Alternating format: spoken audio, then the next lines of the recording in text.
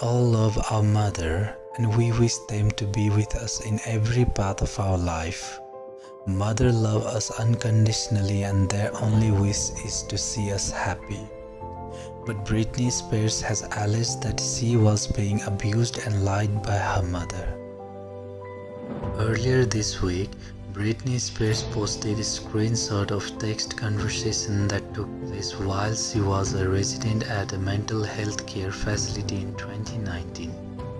Not holding back, Britney Spears slammed her mother Lynn Spears for allegedly lying about her involvement in the pop star's 13-year conservatorship after she shared their old text messages online. She claimed that her pleas went unanswered as both her mom and her childhood best friend ignored her.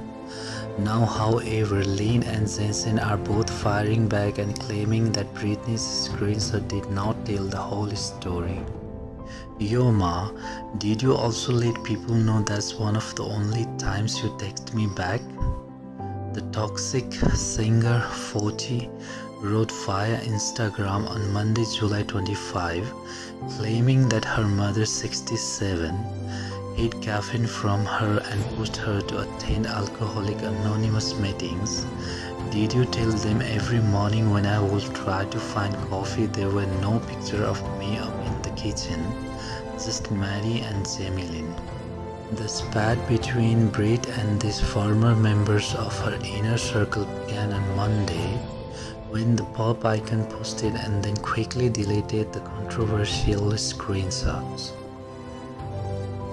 In text to her mother, Britney expressed concerns about a doctor's recommendation for an increased dosage of the antipsychotic drug Seroquel. He was saying he wants to up the Seroquel, and I'm like, whoa ho, horsey go FCK yours LWF, Britney wrote, referring to staff at the facility.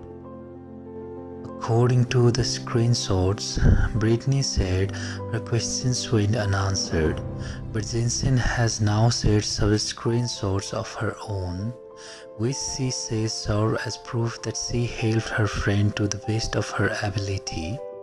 Britney, I have all the whole conversation as well. I heard for you that you feel the people who love you the most betrayed you. Let me come to you. I love you.